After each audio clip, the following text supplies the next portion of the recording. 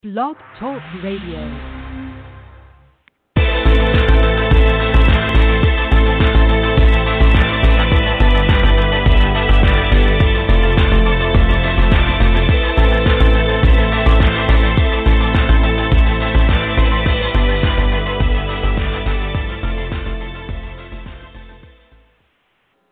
Hello and welcome to Virtues of Peace. My name is Hope Elizabeth May. I am joined by Taylor Ackerman. Hello. Michael Buzzy. Hello, everyone. And Randy Olson. Hello.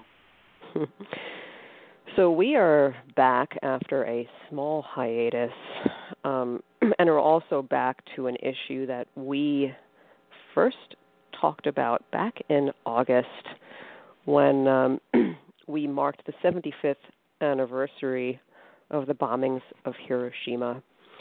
And there's been some developments on that issue recently, this past weekend, coinciding with another 75th anniversary. And actually the events that happened this weekend were intentionally, they were trying to do this to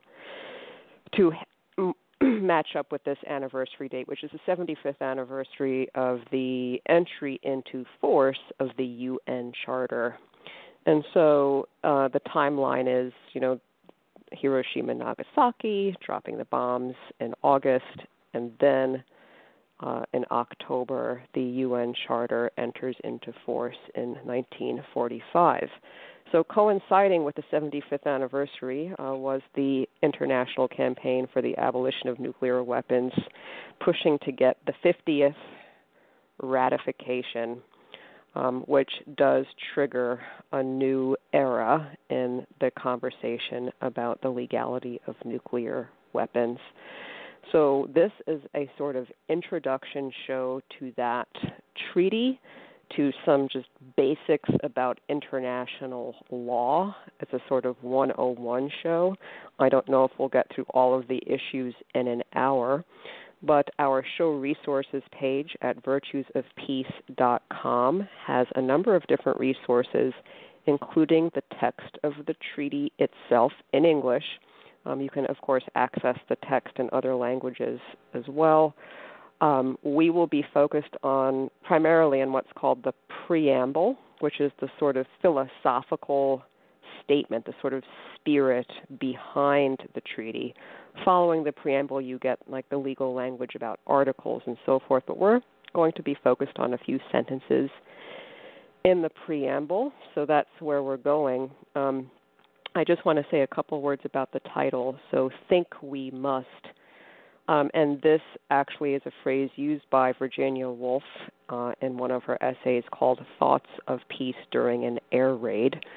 She says, think we must there. And that we use this phrase because that really does connect with the themes of the shows that we did in August, stressing a revolution of thought, a new way of thinking, and basically, people who have written about the nuclear issue stress this: we need to change our thinking.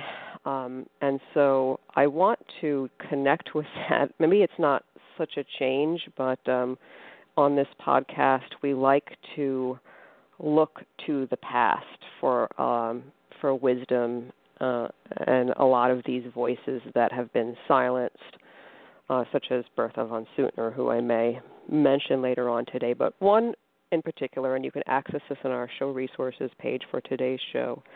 It's an essay that I have repeatedly mentioned, and that is a 1907 essay by Elihu Root, page 1, volume 1, issue 1. You can go to the show resources page and see the PDF yourself, page 1, issue 1, volume 1 for the American Journal of International Law. What is the very first article titled, A Need of a Popular Understanding of International Law? That is 1907.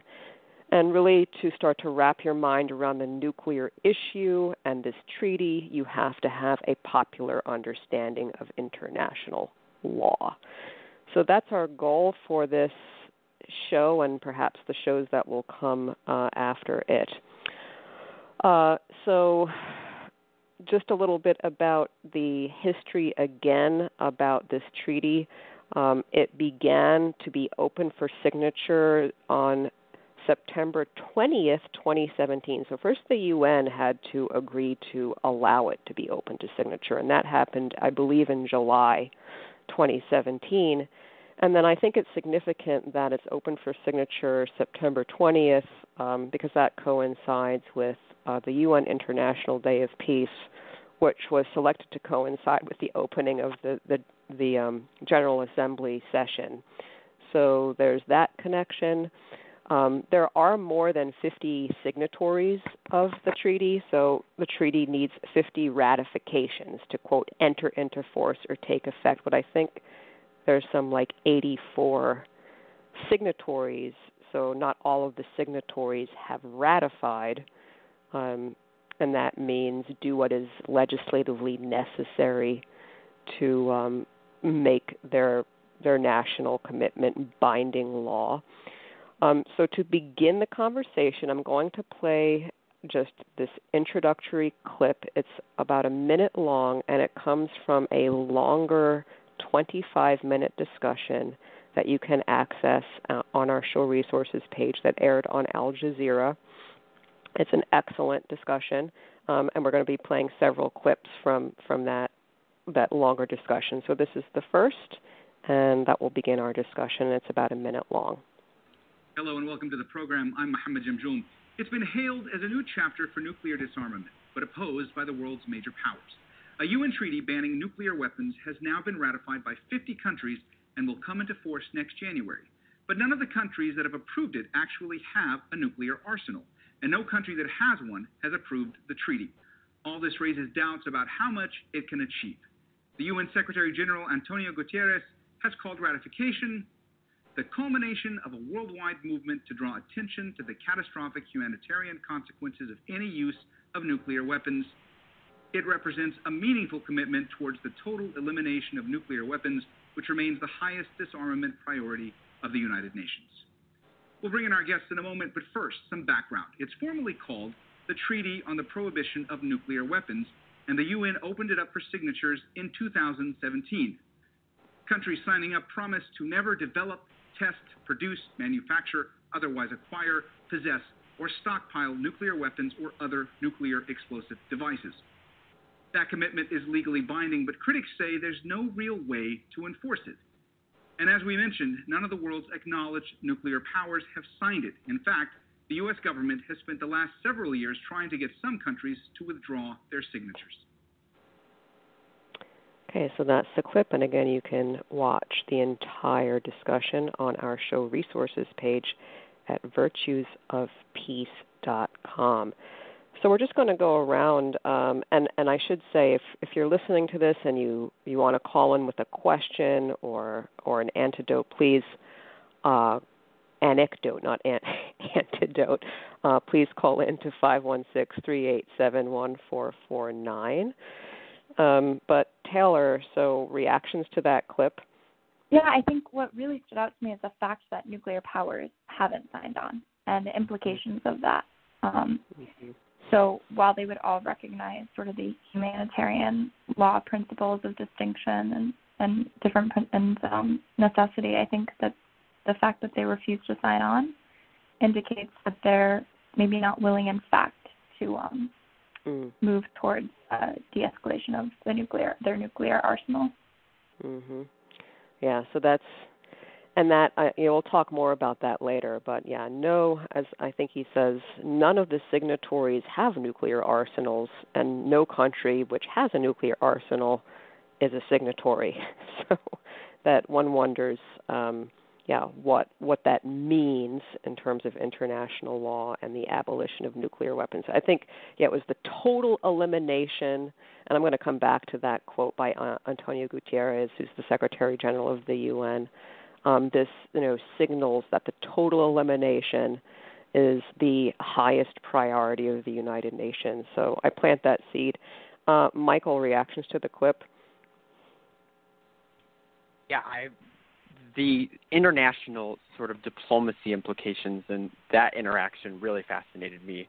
with that whole aspect. And to kind of go off what Taylor said, I think it was Beatrice Finn, who was, I believe, one of the instrumental members in ICANN that helped to facilitate this treaty. She mentions in the furthering discussion that it's interesting that none of the nuclear-armed nations signed on to it, and a lot of the nations that are closely allied with these nuclear-armed nations signed on to it. And so it was a really interesting point by her that these nations that are known for espousing peace, Japan, South Korea, for example, are closely aligned with the United States, and they did not sign on to this treaty. So kind of exposing that double standard there, I thought was very fascinating, especially given Japan's history with the whole nuclear issue and them not signing on.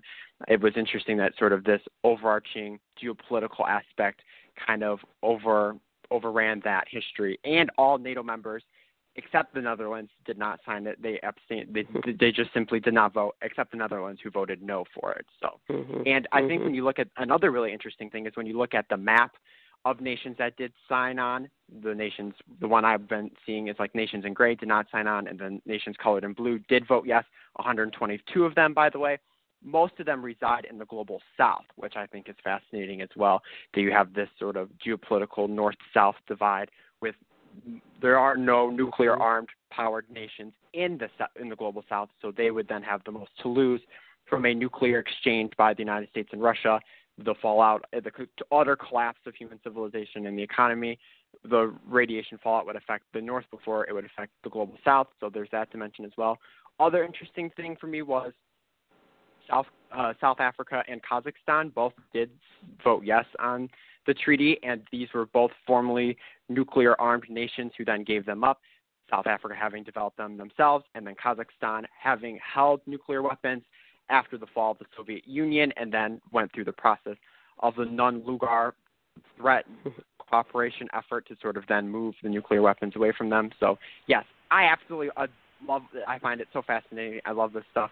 And so, yeah, all those very interesting connections between, like, the political aspect of it I found very, very fascinating. Cool. And Randy? Well, I'm a little, I guess the word is disappointed that the nuclear weapon states can't even commit to the ideal of disarmament, because the treaty, it's like it doesn't unpack exactly how and when and where. It's like we're going to try, and we're going to talk about more like about what the actual treaty requires, and we're going to get into it. But all things considered, it's really disappointing that we've been talking about the obvious insanity of like mutual self-destruction through a nuclear war for like 70 years, and we're still not all on the same page. And I just don't understand. Like this, it seems like a supreme act of vanity to try to hold the position that like my country's sovereignty is more valuable than the entire human race. Like somehow we can't get over that bridge, and it's disappointing. So I mean, we'll go into it more, but that's my initial reaction. Yeah, from what I understand, I mean, this treaty, the United States and other allies of the United States. The United States is not the only country that's been critical of this treaty. Philosophically, is more attached to the non-proliferation treaty, and they see that as like that's what we should be focused on. We don't need another treaty. We have this architecture, the non-proliferation treaty, and let's not complicate things and introduce this other thing. And I think that I totally understand the movement that arose because, as we have discussed on this show, the non-proliferation treaty is not being complied with. I mean, there's an article in there, I think it's Article 6, that requires nuclear weapon states to dismantle their arsenals. And as we have discussed on this show, the Marshall Islands took their complaint to the International Court of Justice. Only the United Kingdom really seemed to entertain the argument. So this is the other thing. When Antonio Guterres says, this shows, we are totally committed to the elimination of nuclear weapons and it's the highest priority. Well, the court of the UN, the International Court of Justice, dismissed on technical grounds. There were dissenting judges, to be sure, but the court dismissed on technical grounds the Marshall Islands complaint. And again, all they're asking to do in that case is to have the International Court of Justice put, some kind of pressure on the nuclear weapon states to keep their legal obligations and denuclearize. And so that's sort of like an aha moment when that happens with the International Court of Justice. A lot of people are just totally unaware of that, I think, and so that's why we, talked about it on some of our shows. But in terms of just like, and I know, Antonio Guterres is a, different Secretary General, but I just wonder about the rhetoric as well from the UN, and we also have to sort of look at its court, and that requires looking at the judges on the court. So it's not just the court. We have to penetrate the, or as we say is said in business law, pierce the corporate veil. But in this sense, it's called pierce the bureaucratic veil of the UN and the International Court of Justice and reach the actual states that are sort of behind the scenes, if you will, and the judges that are on the court. And so, again, if you're listening and you have a question, you can call in at 516-387-1449. We'll play more clips from that very useful Al Jazeera discussion, but we want to go into the preamble of the Treaty for the Prohibition of Nuclear Weapons, also called the TPNW. And so, Taylor, you had a specific provision that you wanted to discuss. Can you read that and then sort of say why it impacted you? Yes. So it says one of the provisions say, considering that any use of nuclear weapons would be contrary to the rules of international law applicable in armed conflict, in particular, the principles and rules of international humanitarian law. So for me, one of the most disappointing ICJ cases, in addition to the Marshall Islands case, was the advisory opinion on legality of the threat or use of nuclear weapons, which the court rendered in 1996.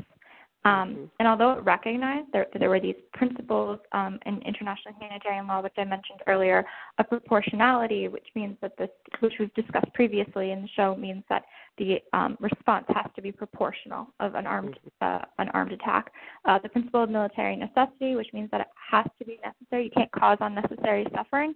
And the principle of distinction, which is the states and armed groups must distinguish between civilians and combatants. You can't just put out a weapon and you're not sure, you're not even trying to avoid civilians. So the court basically said that while it had a hard time seeing situations where nuclear weapons would be lawful under these principles, they couldn't decide if it was lawful or not in, quote, an extreme circumstance of self-defense in which the very survival of a state would be at stake. And I feel like this preamble clause really kind of rebukes that idea by saying that it's contrary to the rules of international law, period.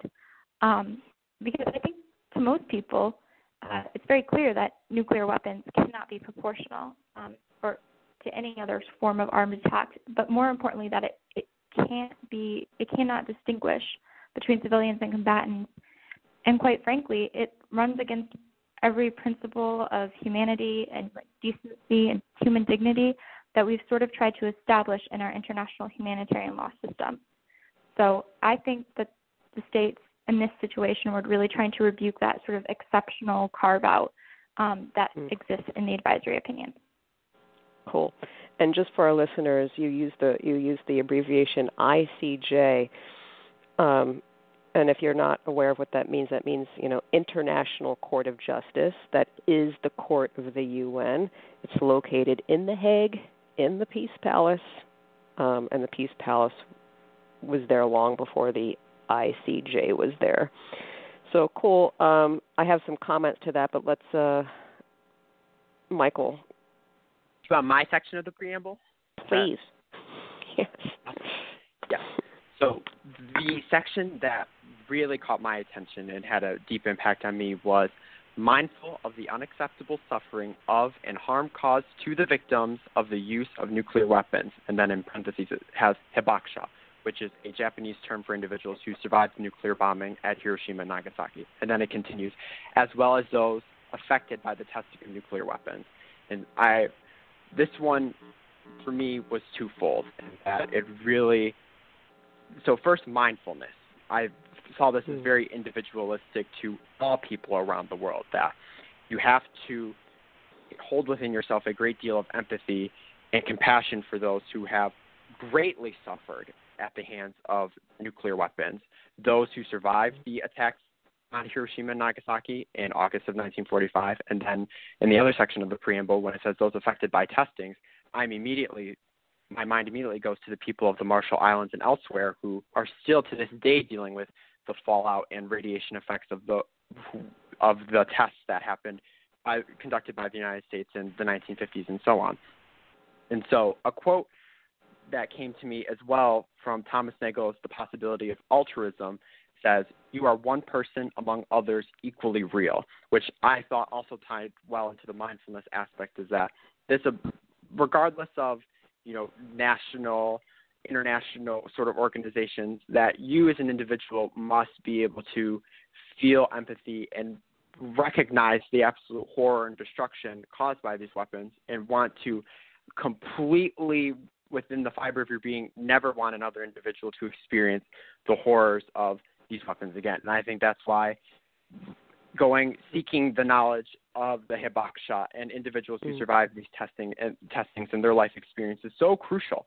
They have a very unique and profound insight into resilience and perseverance and the effect of these weapons on individuals. And I find that very applicable as people sort of start to grapple with this. And I really like the quote that you said towards the beginning of the show, Hope, that there is a need for popular understanding of international law, because when I've discussed this treaty with individuals who are older than me, than even within my peer group, there's sort of this basic understanding that, nuclear weapons are bad, and if we were to be affected by them, that would be an absolute travesty. But then there's this immediate sort of, I would say, political reaction that comes next, and they'll say, well, Michael, we as the United States cannot simply give up our weapons because in nations like Russia, North Korea, and China will then have them. And then what does that mean? And so then that's sort of where their mind immediately falls back to. So it's all about this furthering of education, being mindful,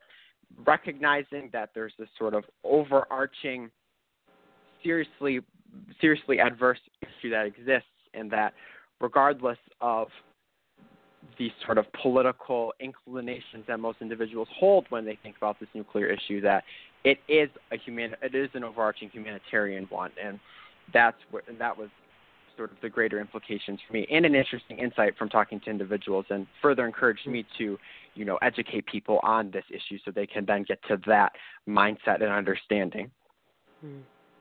Thanks. Randy? Well, first, I'd like to briefly comment on what Michael brought up, because it triggered something cool for me, and then I'll transition. Cool. This word mindfulness in the context of nuclear weapons is reminded me that there's an appropriate psychological reaction to the fact that we have developed technology that can annihilate all of the human progression that has taken place. there's like a non-trivial component to that, and there's initially fear is probably the appropriate response, which I'm sure occurred during the Cold War, but now there's like this air of seriousness to wait a minute, we really need to take this and think about it. And so the nuclear issue kind of forces that into our consciousness because it's so enormous. So anyway, I just wanted to bring that up. Mm-hmm. So on that note, one of the other things in the preamble, it says, emphasizing that nothing in this treaty shall be interpreted as affecting the inalienable rights of its state parties to develop, research, production, and use of nuclear energy for peaceful purposes without discrimination. In other words, nuclear weapons are a technology. They come as a production of learning a tremendous amount about energy and the manipulation of energy. And so the United Nations has a organized unit which is responsible for monitoring the progression of that technology around the world. And different departments of different countries are going to be doing different kinds of research. And when it comes to anything that has to do with nuclear energy and nuclear power, there's an organization called the International Atomic Energy Association, the IAEA. And what they do is basically go around, and they're the people who are doing the tours, or when nuclear weapon states have to get an inspection, right? It's one of these people. They show up and they look around and they're like, yep, everything seems like it's going according to plan. And I guess the word is flabbergasted by how amazing we, take for granted how these working parts, these moving pieces can all slide into place so that, you can actually pursue technology that is absolutely catastrophic. The enrichment of uranium is one form of technology that has catastrophic implications. But it's that's not the only thing you can do with the technology. And we're going to make sure that there's a whole body of people who make sure that the research is going in the right directions and what it's being used for has, everybody's best interests in mind. And of course, there's an idealism packaged into that. But in any case, there are people thinking about this, and then there are institutions in place that have organizations that do the actual inspections, that make sure everything is going according to plan, and that's just the general skeleton for how all that happens and how that works. Last piece about that, right? So the same organization has partner sister organizations that are responsible for licensing and giving the little stamp of approval on the actual software for the computer programs that do things inside of the hardware, which that becomes a very useful thing to know because, we have all these devices that are monitoring things in all over the world, and somebody has to be able to look at those screens and figure out what those things mean in order to report things to other people for these committees, right? So there's these big conversations happening all because of technology, and learning to distill that technology into meaningful conversations and measure progress is all happening. And the IAEA is one example of an organization doing that work, which is part of this bigger picture of nuclear proliferation and the disarmament of that nuclear arsenal, all of that. Yeah, thanks for that. And we played, when you go back to the shows that we did back in August of this year, we briefly mentioned and also played a clip from President Eisenhower's Atoms for Peace speech. And if memory serves, that speech laid the foundation for the IAEA, and to this day, I'm pretty sure that their motto is Atoms for Peace. And so that's a kind of revolution of thought, right? That we have this technology, but let's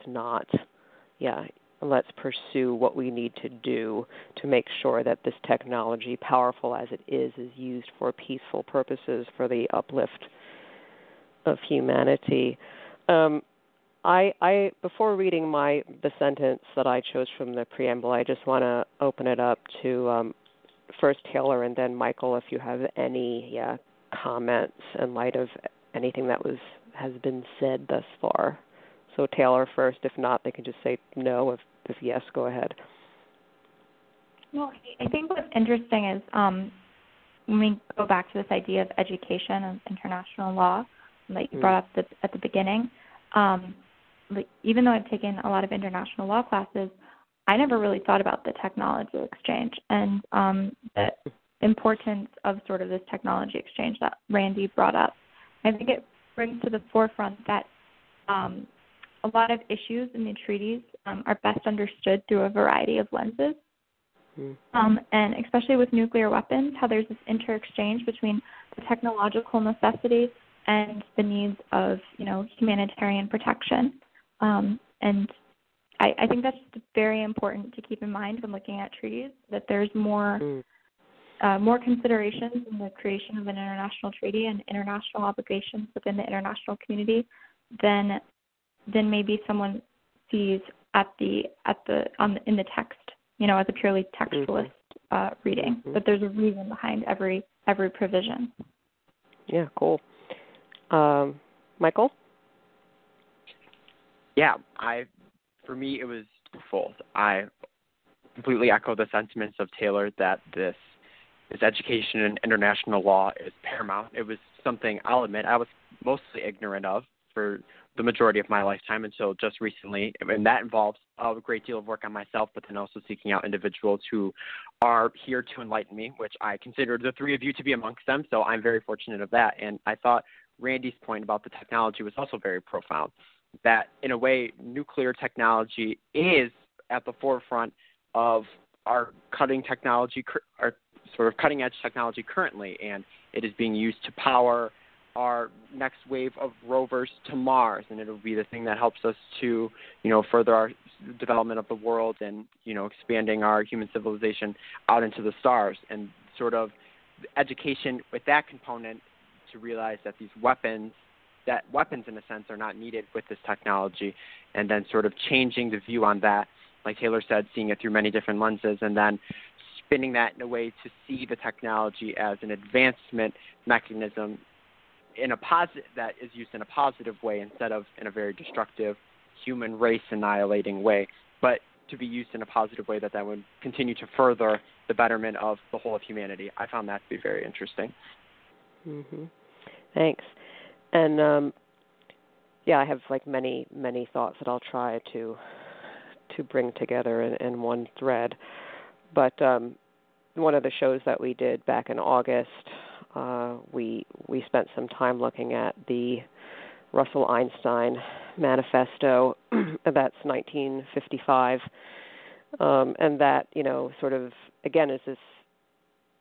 It's a shift in thinking about the responsibility of scientists and people who are making this technology. So I want to, sort of connect this discussion back to that earlier moment in 1955. I want to connect it to Pugwash, and the Pugwash conferences, because that manifesto calls for conferences to happen and dialogue to happen amongst scientists where they start to talk about their duties as scientists to humanity.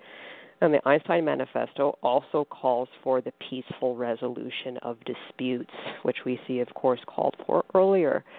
The sentence that I picked up out from the preamble also relates to this issue of technology, and it says, cognizant that the catastrophic consequences of nuclear weapons have a disproportionate impact on women and girls, including as a result of ionizing radiation. I did not know until I read that sentence in the preamble that was the case. And on our show resources page, there is a website on the Gender and Radiation Impact Project.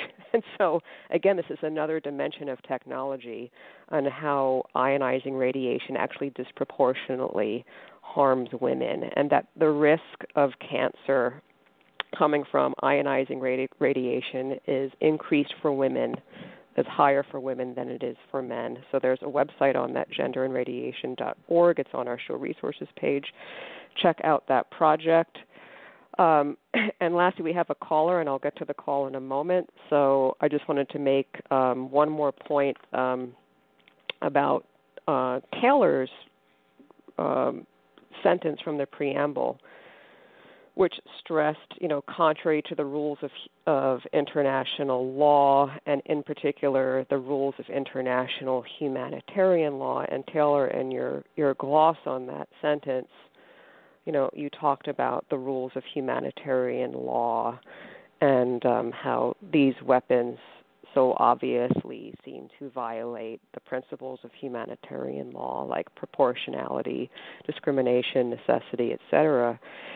And thinking about this, sort of beneath all of that is a provision of military law and humanitarian law, which I've drawn attention to in our shows that we did with Charlie Hanley on the No Gun Re massacre, and just the permissibility of what's called collateral damage. I find contrary to the principles of humanitarian law, to ideals of like dignity and these things that we claim to stand for. And I think that if we do really care about, one innocent life and so forth, that we really need to rethink the legality of collateral damage. I think that because you can't target civilians intentionally. That's a no-no. But if the goal, I've said this before in our earlier shows, if the goal is worthy enough, and what would that be? Like, I don't know, we destroy 1,000 nuclear warheads somewhere. And yes, we'll have to use a nuclear warhead to do it. And yes, but the proportional gain outweighs the loss of life, the collateral damage. And I just have a problem with that way of thinking. And I think that I don't know how to think about it totally, but I think that when we're talking about a revolution of thought and a new way of thinking, it has to include another look at collateral damage. I'm going to take a call here. So, caller, are you there? Hi, yes, I'm here. Hello. Hi. Who are you, and where are you calling from? My name's Michelle Powers. I'm a student here at CMU. I'm calling from the warmth of my bedroom because it's cold outside today. Cool. Did you have a question or comment? I did have kind of like a question. So first of all, I like that this is kind of like a 101 podcast, or like this episode, because I definitely don't know much about all this. So I appreciate that you're kind of like breaking it down and doing it simply so that people like me can understand. But I was just kind of wondering, like, what other kinds of things and like issues and stuff are wrapped up?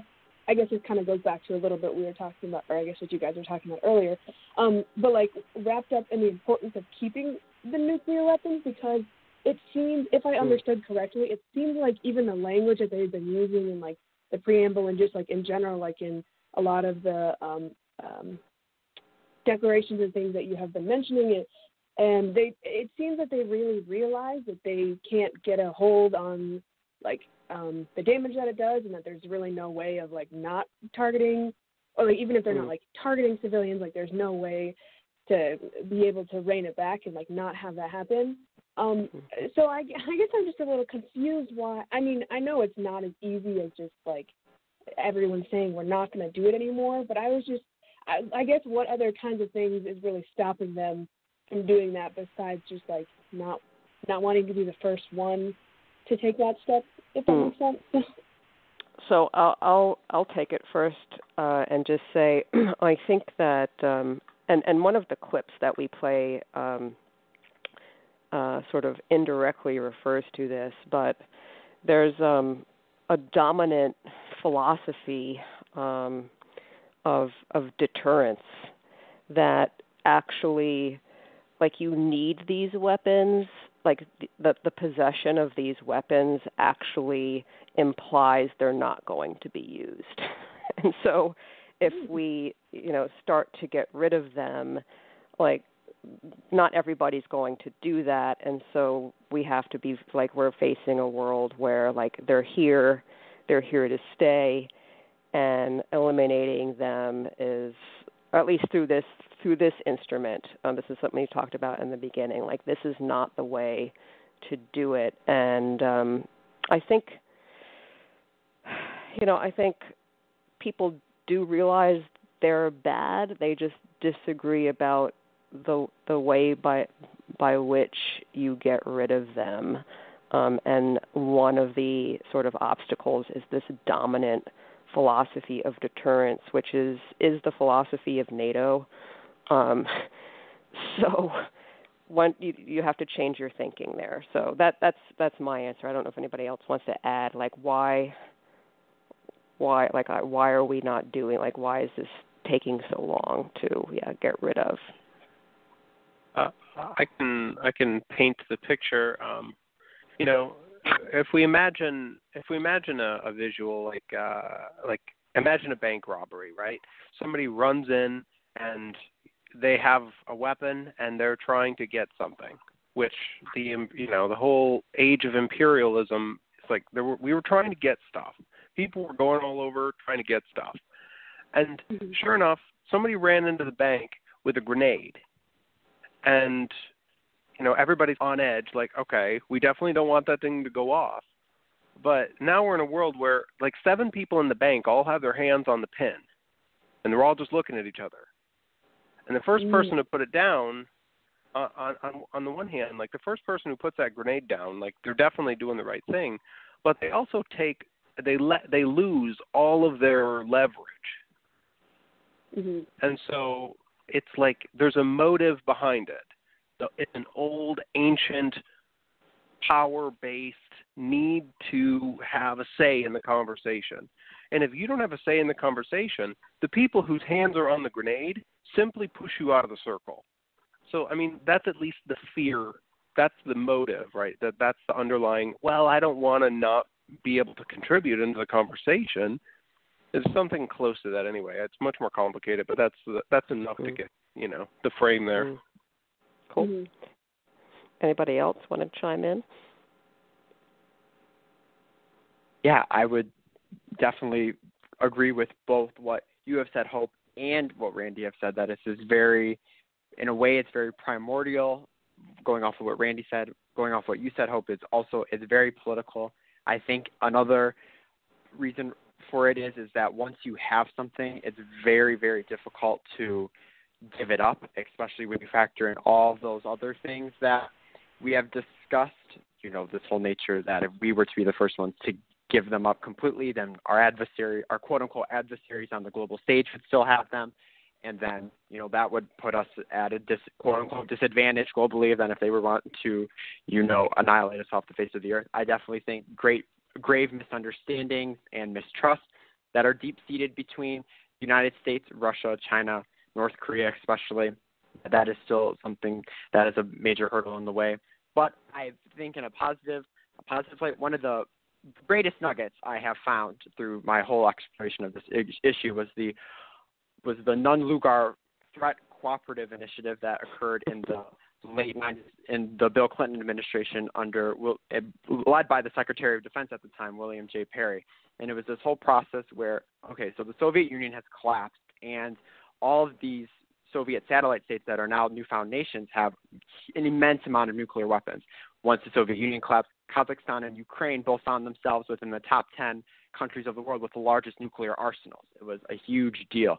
And so then their whole initiative was through mutual understanding, cooperation, that laborious work of building relationships, they were able to get these nations to completely denuclearize and dismantle their weapons facilities. And by giving them the things that mattered, economic support, understanding, credibility on the world stage, so you weren't instilling within them that they have something that is essential to their survival. And I think that sort of adverse, that deep-seated primordial reaction that this is, if we were to completely give these up, then, you know, our survival is completely at stake. I think that's a big factor as well. But it has been done, so that gives me hope that one day through this initiative and through the countless hours of work by amazing individuals all across the world, that we will one day hopefully reach a stage where we will no longer be a nuclearized, in a sense, weaponized world in that way.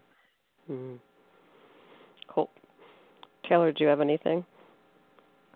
Yeah, I think we've covered sort of the areas of the arguments for, you know, deterrence and sort of game theory type arguments. And really the root of it is a lack of trust. And I think viewing each other as humans, and it sort of highlights the problems of extreme patriotism and nationalism at the risk of humanity. Like, you're so afraid of your country being harmed that you're willing to destroy the entire world, or have the risk of it by it existing. Because the mere existence of the nuclear weapons, the problem with, you know, even if you don't use it, is it's ready to use, and that any sort of political upheaval could cause a nuclear war. Because if one nuclear missile goes off, we've seen it in so many science fiction movies, that's kind of, you know, seems ridiculous.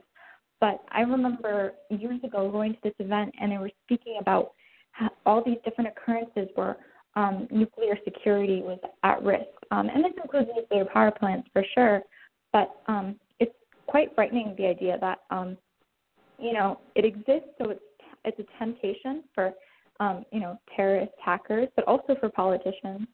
And, I mean, I don't want to get too political in the U.S., but, you know, you never know. A country might seem like it's, you know, politically secure, but when you look at, you know, what's happened across the world, you know, there are authoritarian and more attack-minded individuals who might be more at risk of using nuclear weapons. So that I just want to throw in a reason for getting rid of them entirely, even though there's this fear of deterrence or lack of deterrence. Cool.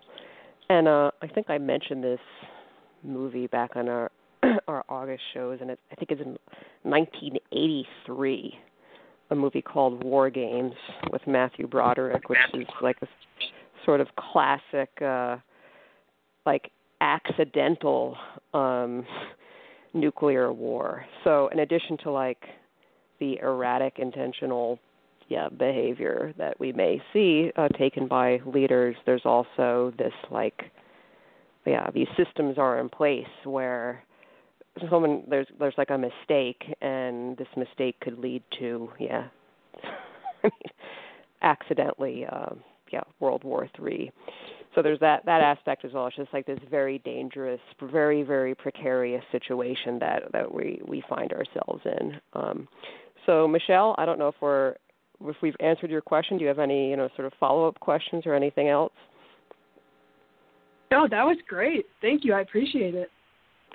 Yeah, well, thank you you're welcome to, stay online or hang up if that's easier for you, but we're going to continue with the outline, and we really appreciate you calling in. Of course. Okay. So I'm going to play another clip from this Al Jazeera 25-minute long discussion that we began with, and this is a clip from Beatrice Finn. I think it was Michael, you mentioned her. She's sort of like, the leader of the international campaign for the abolition of nuclear weapons. So it's about a 2-minute clip, and this will get us into a different dialogue. Beatrice, all the countries that have ratified the treaty are bound by its requirements. How is it going to be enforced? Well, I mean, international law is like that. It doesn't work. There's no world police that can come and put you in prison if you violate it. And that gives international law sometimes an unfair reputation of not being meaningful. But we do see that these kind of treaties do constrain governments, they do shift behaviors, and they work. Not flawlessly, of course. No law works flawlessly, but they do work. And we see that based on the conventions that have banned other weapons, like the bioweapons conventions, like the chemical weapons, landmines, cluster munitions. And for many of those, it has even impacted countries that not joined the treaty or didn't participate in negotiations. We've seen, for example, the US, China, Russia shift their behavior when it comes to landmines. They did not join that treaty. We've seen them shift behavior when it comes to cluster bombs. They have not joined that treaty either. So I think we can see that this treaty, whether or not these countries will join, and we do think that eventually more countries, nuclear allied states, states with U.S. nuclear weapons on their territory, and eventually nuclear armed states will join this treaty. But in the meantime, it will also hopefully shift their behavior, lead to more pressure on reduction, like new START treaties, the CTBT coming into force, and other steps. And I think we'd also give, much more political pressure on these countries. It took China and France almost 20 years to sign up to the treaty stopping proliferation of nuclear weapons, the Nuclear Non-Proliferation Treaty. And we believe that they will go faster with this one. So this is Beatrice Finn from this longer clip on our show resources page at virtuesofpeace.com. So, Taylor, any reactions to that clip? I have so many, but I'll narrow it to a few. So I think there's so much criticism of international law in the area of enforcement and questions of how to enforce. And I don't think people understand how powerful actually the political enforcement can be. And while there are certainly times where it doesn't occur, those are more often exceptions. By setting norms, naturally, people or entities in society are going to follow through with those norms because of social pressures and internal normalization domestically, and pressure from being called out if they violate it. It's like, you might not get in trouble from your friends if you, in terms of people might not, give you ramifications if you're late, but if you're shamed for being late, you're not going to be late as much. I mean, that seems very minor in comparison, but I think it's sort of the same principle of just being able to call out a country for misbehaving and not following through with their commitments is a powerful tool. And being able to have this piece of paper and say, this is, what you committed to, has ramifications for the country geopolitically on the international stage for its reputation, but also for its reputation internally. People don't like to hear that their politicians are violating international norms and human rights and humanitarian law. So I think that the political accountability is really important for enforcement. Cool. Michael? Yeah, when I was discussing this treaty with my peers and other individuals, after their knee-jerk political reactions, you sort of enlighten them as to what this means, and then just like Beatrice had said, or the commentator had said to her, what's the enforcement mechanism? They naturally asked that as well. They're like, well, if there's no global police that are going to throw you in prison for violating this, then what's the point of even, signing up to one of these treaties?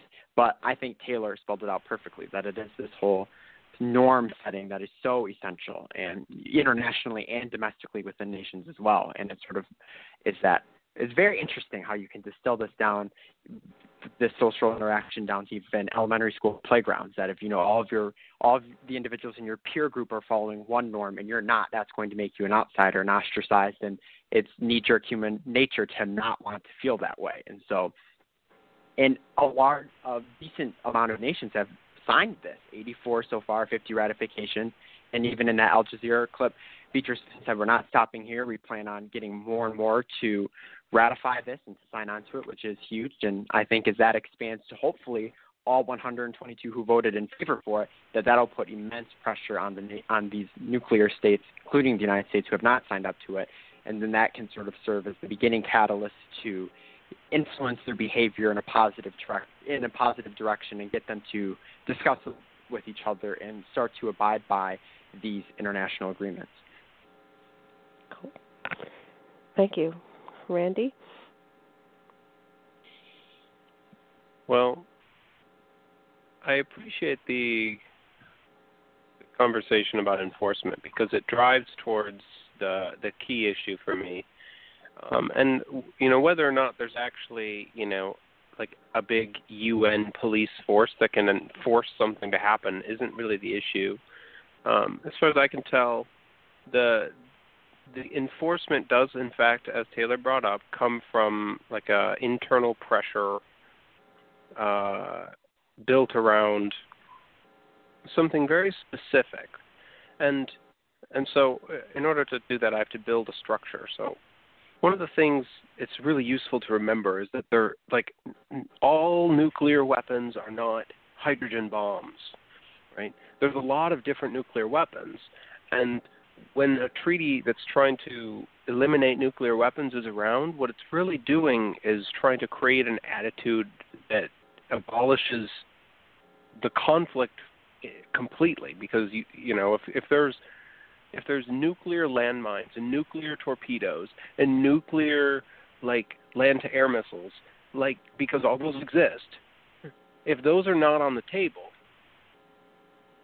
and those are the main kinds of weapons that everybody's equipped with, then war stops being a reasonable strategy.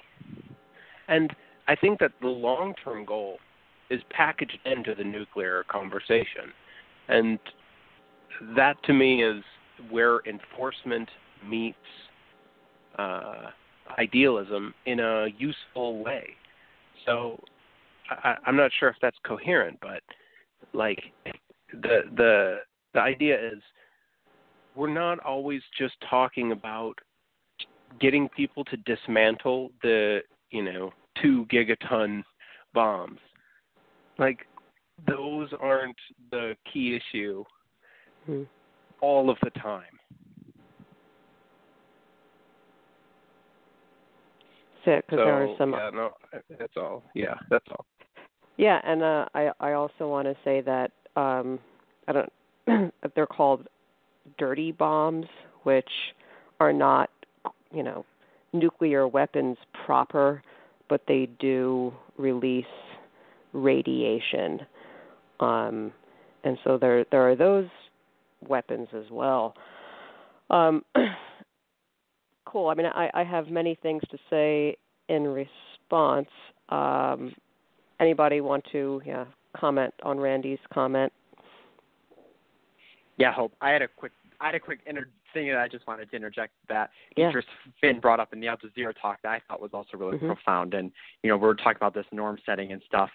And a really, I thought, insightful point that she made was that regimes of nations change. So, the current Trump administration, one day, whether it's on January 20th of 2021 or in 2024, that regime will change and a new administration will come in. Same, Vladimir Putin will not be in Russia forever. Xi Jinping will not be in Beijing and China forever. And so she was mentioning it in the context of Germany, that they have a big national election coming up as well, and that many of the individuals running are for this treaty on the prohibition of nuclear weapons. And so that whole norm setting at a domestic and international level will impact those who will one day be running the nations who have not signed onto it yet. And when they eventually are able to be in a position of power, they will then already have that mindset and I'll move their nation forward to sign up for those international agreements. So I thought that was a really important thing to keep in mind, that it's very easy to see, our current political situation internationally and domestically as stagnant, but it is fluid and it will one day change in that direction. And that norm setting part now is a really important component of that. Yeah, cool. So norms, of course, have to be transmitted and then remembered. And, I just go back, as I always do, to the 1899 Hague Peace Conference, which it's like that court, which still exists, the Permanent Court of Arbitration. The treaty that sets that court up has a provision, I think it's Article 26, that says if you see that two states are about to, go to war, then the signatories need to remind them that this court exists, that there's this other process. And I worry, like, yes, because there is this fluidity, there's also a risk that these norms are not transmitted, they're not remembered. And I think that I predict that what we will see, like, first of all, a lot of people aren't even aware that this treaty happened. I asked my students, no, they had not heard. This did not come across their feeds and so forth. And I think what may happen is just like a lot of silencing about this, number one, and number two, there's going to be the argument made that the non-proliferation treaty is like the way to go. And the other thing is there's these structural problems. Apart from the fact that the people may change, there are structures in place that need to be changed. So I mentioned, the norm accepting collateral damage is one. Another one is that in the United States, the president has, no matter who the president is, has the sole authority. Like, there is no deliberative process that goes on between the president and the military. The president, him or herself, makes the decision alone whether to use nuclear weapons, and there have been, calls to change that structural piece. So I think memory and structure are things that we have to reckon with, and of course we've mentioned this on our show as well. Promise keeping, doing what you say you're going to do, is extremely important. So connected to all this is our last clip that we will play from the brilliant Shahil Shah, and he's also another contributor in the discussion at the Al Jazeera show that we've been pulling clips from, and so this is also about 2 minutes. Sahil, is disarmament actually possible now, or is this treaty just the 21st century version of the Kellogg-Briand Pact? That was signed in 1928. Its signatories promised not to use war to resolve disputes or conflicts.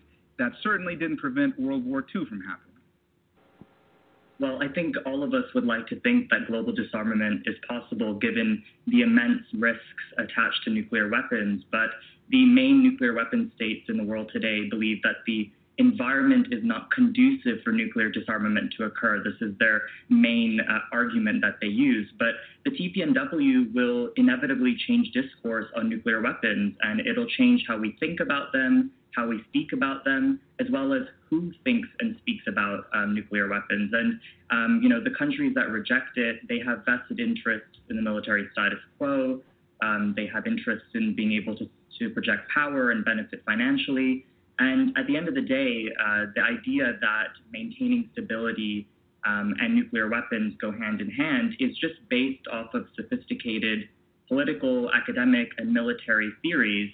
And even though some countries have turned them into doctrines, at the end of the day, they are just theories. And the TPNW flips those theories on their heads, and it memorializes all those that were affected by the production, testing, and use of nuclear weapons.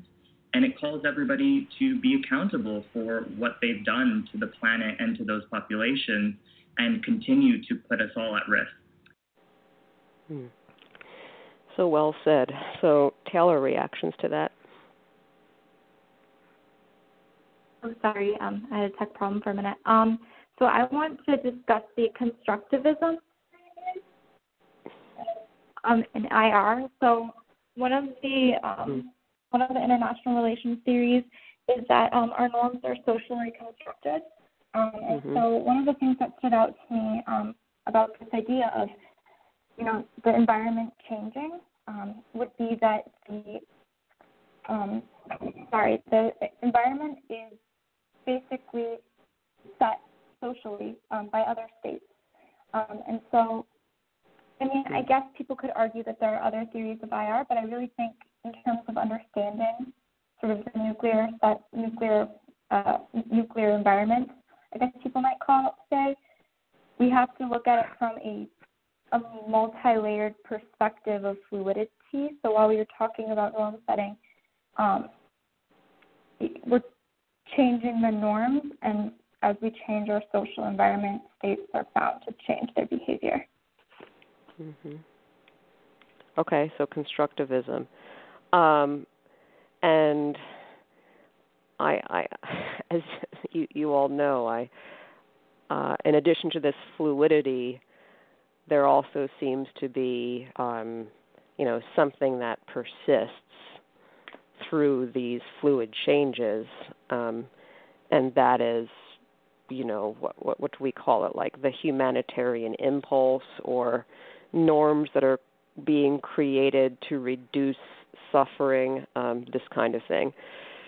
So I see that as like, and like to complement the fluidity is also this project that persists through time, around which international relations, have been organized. Where that's coming from, that's also subject to philosophical debate, whether it's like natural law or reason or just coming from society, what have you.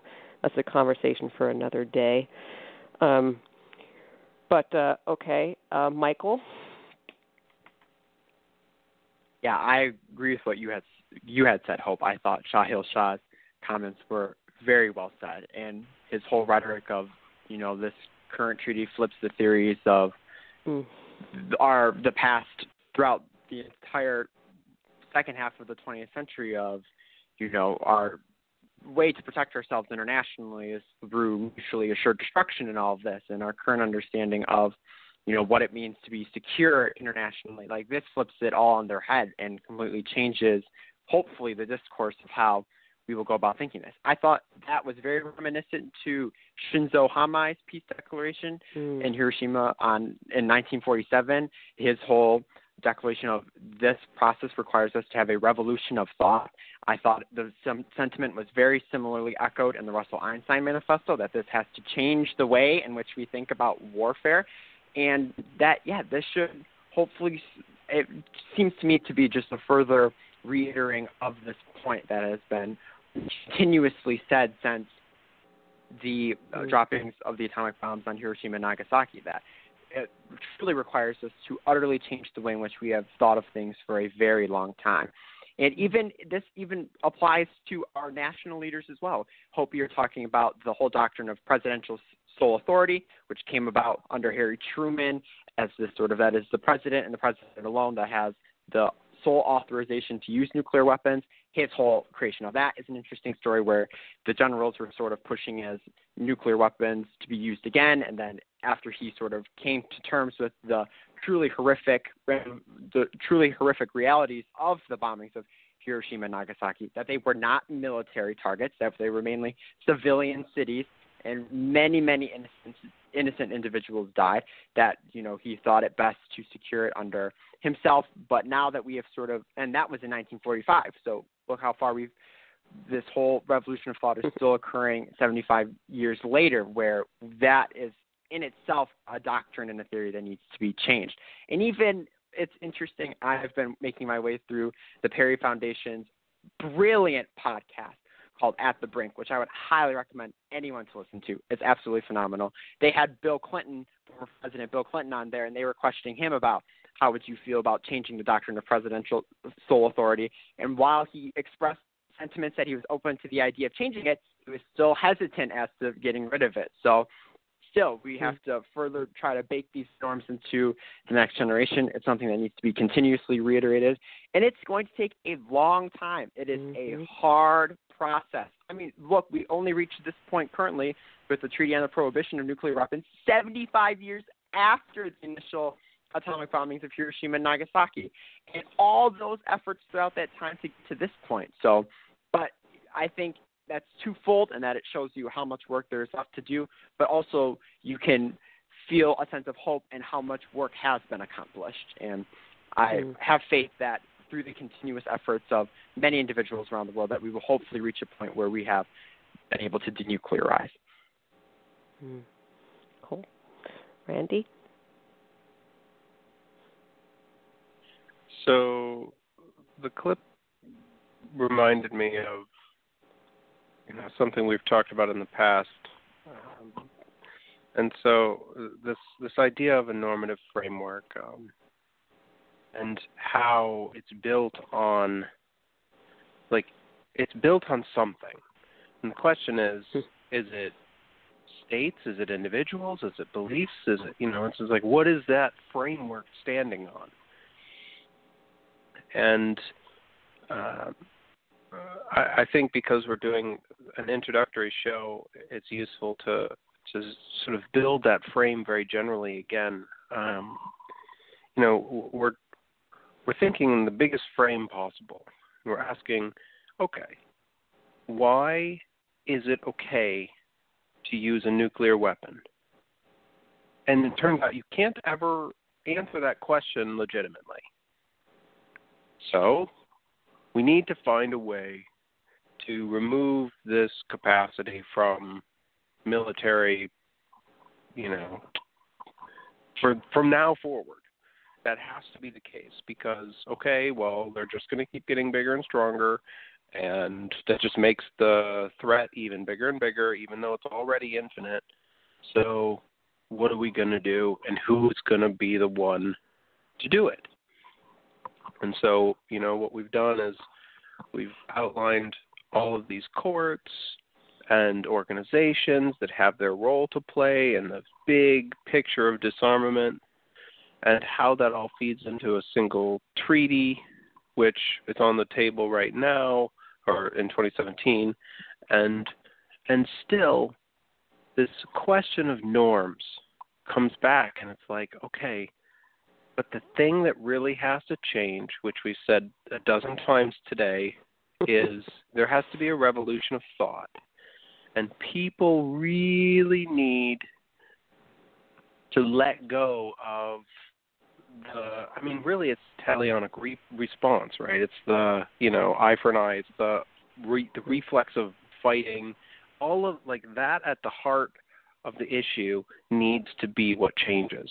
The idea of retaliation, the idea of using force as a means to resolving disputes, that's really at the heart of it, and that's the piece that has to get changed. And all of these organizations and all of these courts and all of these things are small steps along the way through which our individual norms, our individual behaviors manifest themselves up on higher scales such that we don't think of swinging the second we don't get our way.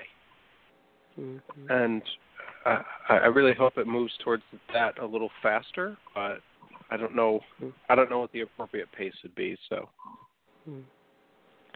cool.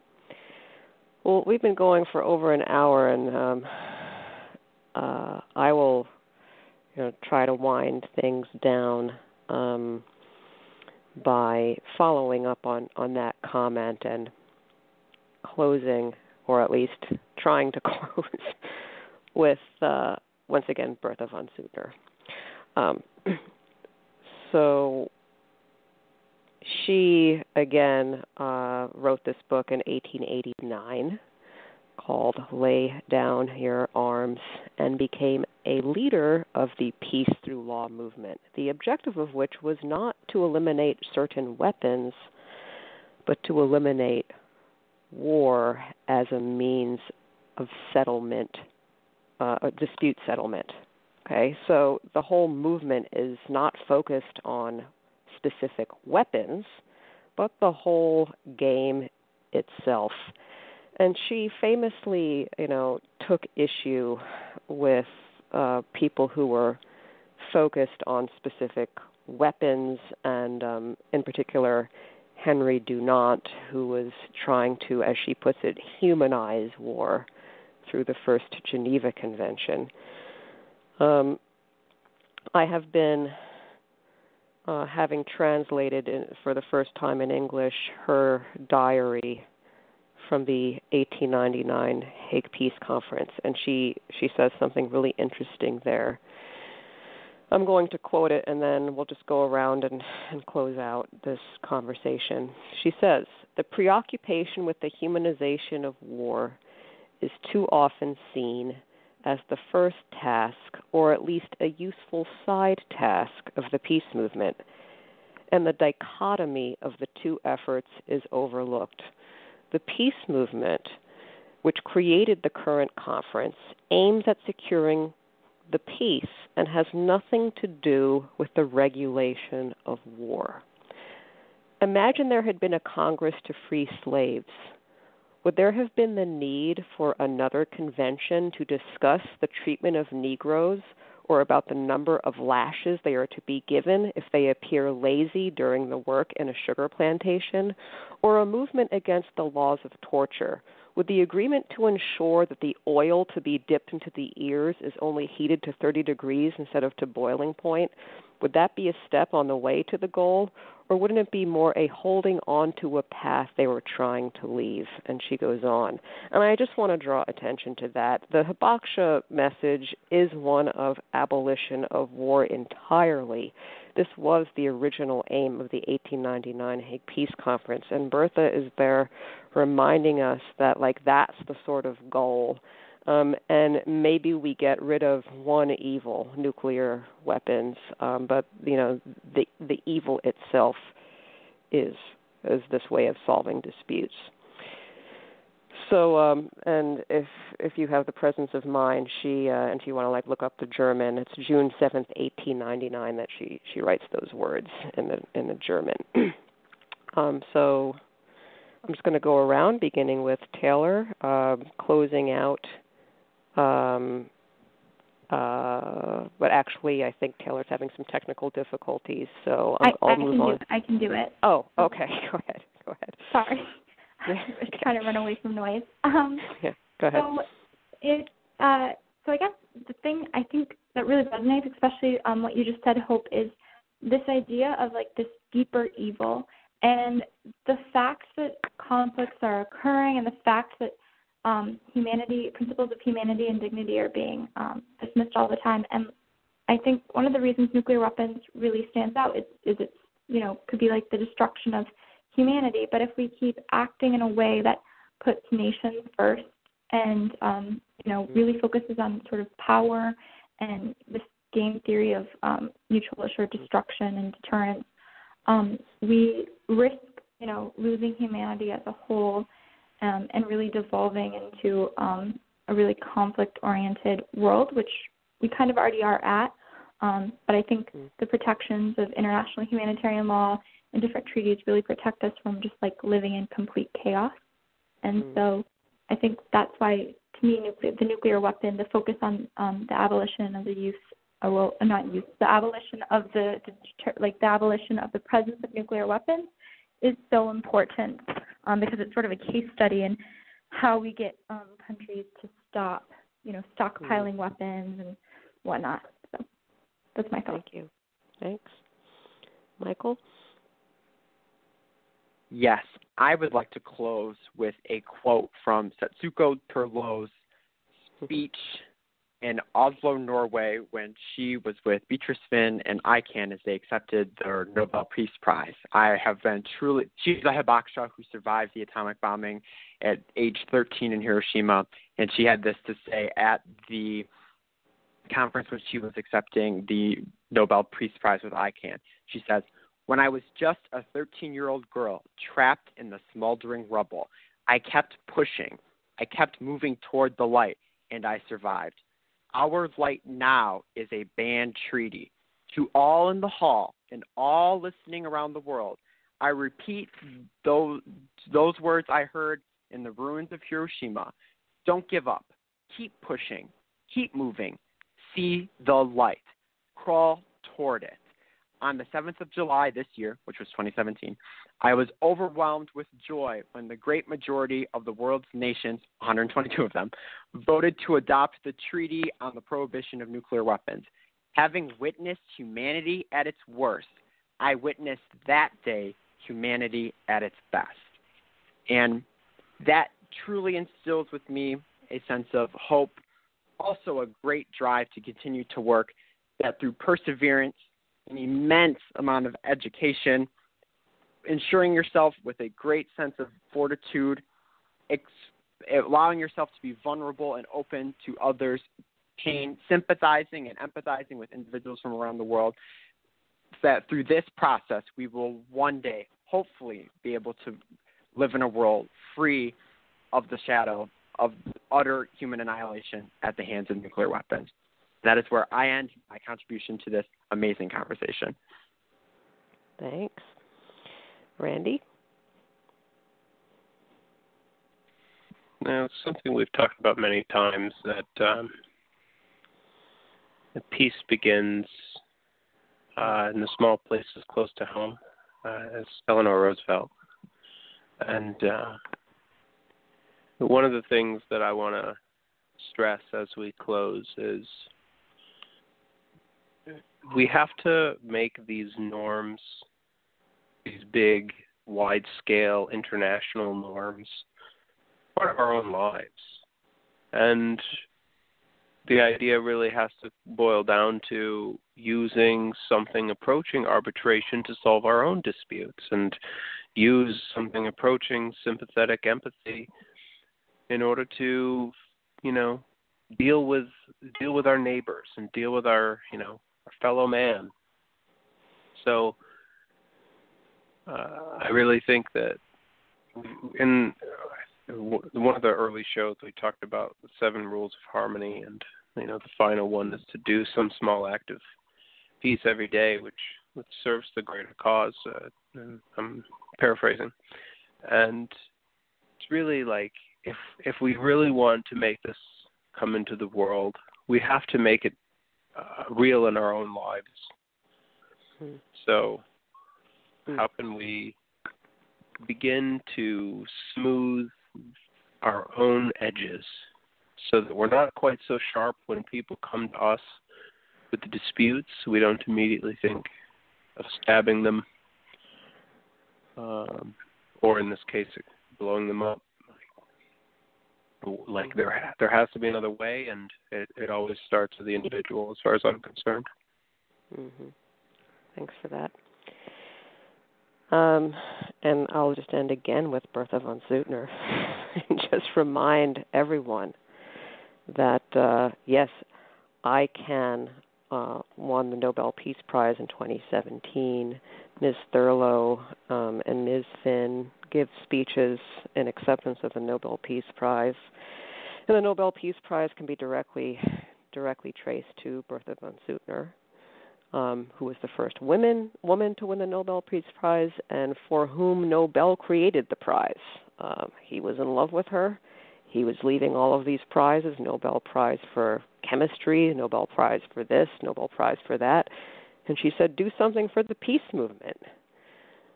Give some money to that. Leave some money to that. And so that is where the Nobel Peace Prize comes from. And so all recipients have, this debt to know the lineage that they are in.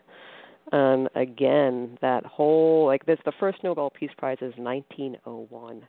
And the first person to get the Nobel Peace Prize is Henry Dunant. I think he shares it with someone else. But this goes back to this pre-World War I history, this effort that we have been working on way before Hiroshima nuclear weapons, and this optimism that, Michael, you expressed, that you transmitted. Ms. Thurlow's optimism is absolutely expressed by the peace activists working on behalf of the abolition of war, that is providing states with another process, that's all. And then remembering to use that process is something that we have a difficult time doing. So that is why we're here. We all try to remember it for ourselves as individuals, because that is extremely important, to echo what Randy said. And hopefully to send out some of this information to you all. You've been listening to Virtues of Peace, and hopefully we will be back next week. Have a great evening or morning, afternoon, wherever you are. Goodbye.